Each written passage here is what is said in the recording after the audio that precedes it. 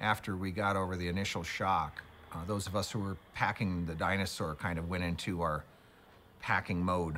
But towards the end of the day, it became obvious that something was going on with the town.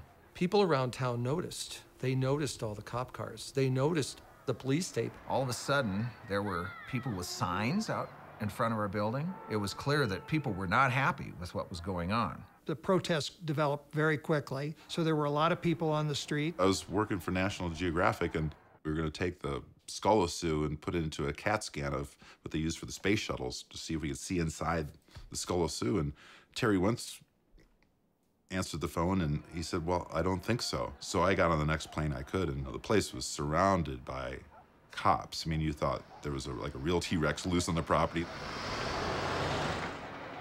The next day in, they brought in reinforcements, a lot more people. The idea was that we were going to load this stuff up and haul it somewhere.